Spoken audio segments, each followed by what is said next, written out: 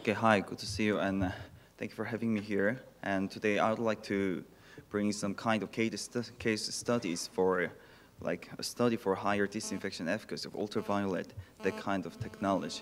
My company, PANASIA, has manufactured and produced over 900 vessels, 900 systems for all around the globe. And now we've carried out a mountain of experiments to develop the ultraviolet technology, actually.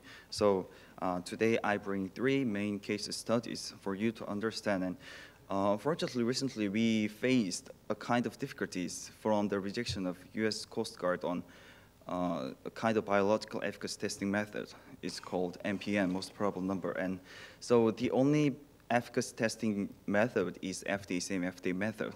That is the only method available. So as a manufacturer who chose FDA, same FDA method from the beginning of GA certificate, and of course for USH type approval, I want to try my best to persuade it. Though 10 minutes presentation is not enough for to get to my goal, but I will try my best. So, oops. Okay, before jumping into the main case study, I think it's better to explain a kind of general idea of UV light. So UV light is the region of electromagnetic spectrum that lies between X-rays and visible light, and it can be divided into 4 sectors: UVV, C, B, A.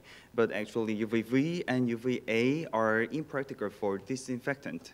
So UVC and UVB between 200 to 300 nanometers are used to disinfect microorganisms. And UV light actually can play a role like in deforming the DNA structure of microorganisms so that the UV light can render them harmless and prevent them from their reproduction. But also UV light can play a role like in destroying the epidermal cells, like the surface of a cell. That UV light can make it exploded like that. So it also can be classified as a kind of killing method. So, and in order to estimate the performance, UV light performance, we currently, we in general use the UV dose or UV dosage as a kind of criterion, and it can be calculated by multiplying UV intensity and the residence time of microorganisms in the UV reactor. So lamp output and water quality can influence on UV intensity, and the flow rate and UV reactor dimension can also influence on residence time.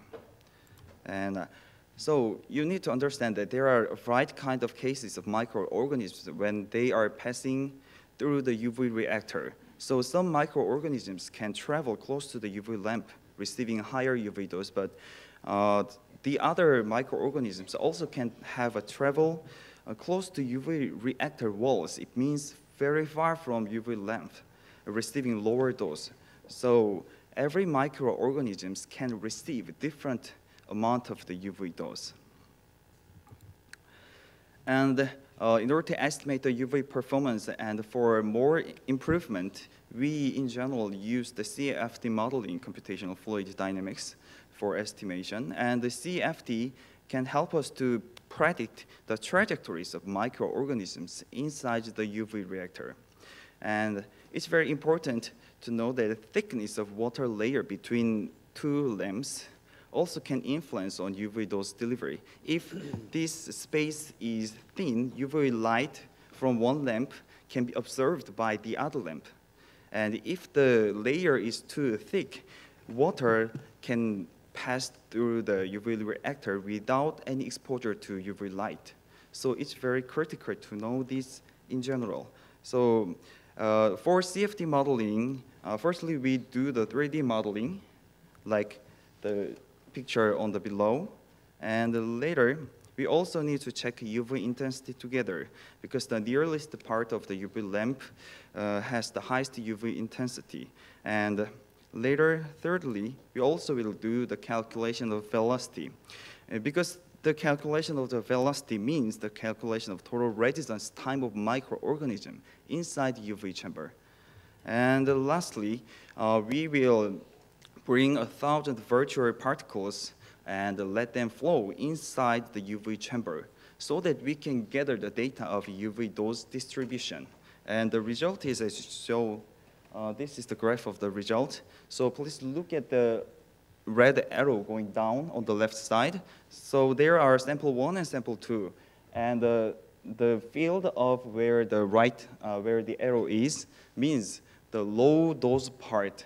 So our main goal is to reduce the total number of low dose part and bring them into higher UV dose part so that we can gather the higher efficacy.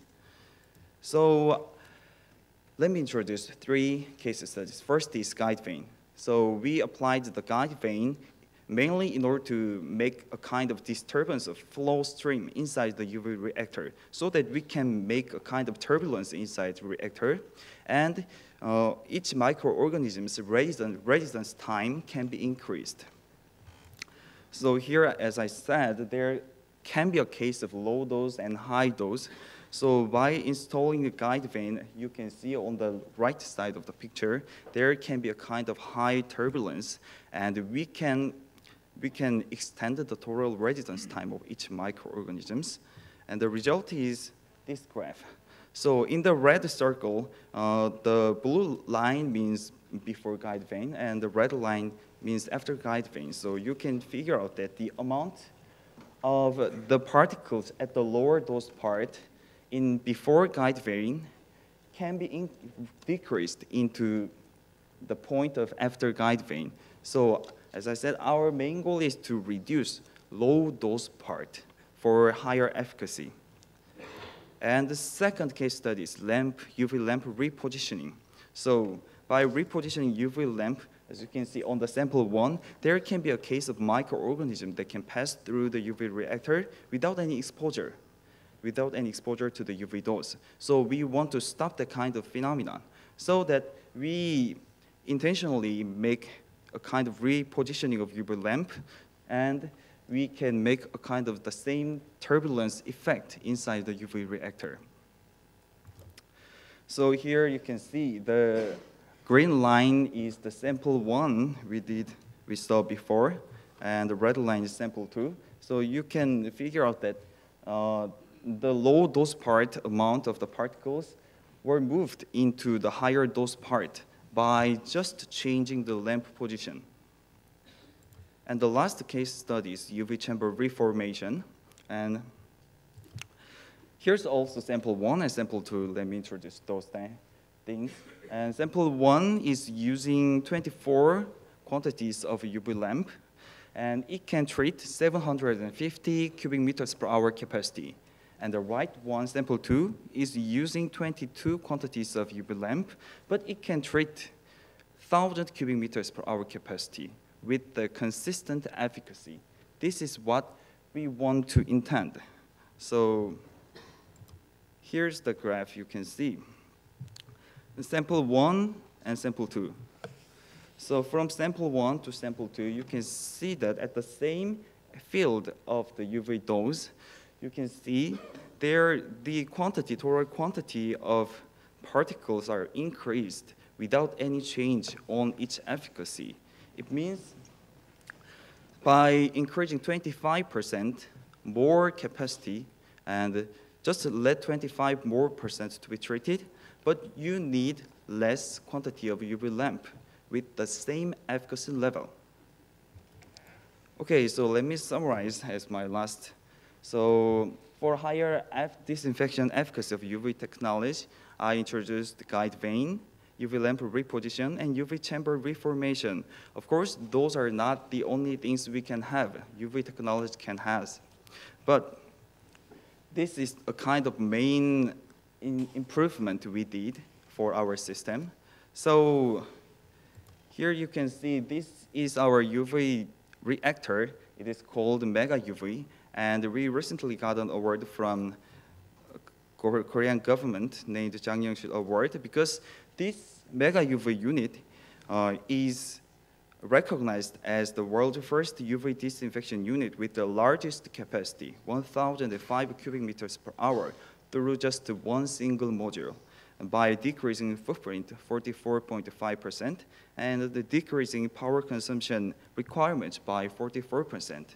So what I want to say throughout this conference is I want to break down the kind of stereotype that UV technology cannot pass the USCG standard, because there is also a way to pass. And we are also successfully doing the land-based tests now. So please, I hope you break down that kind of stereotype throughout this presentation. Thank you.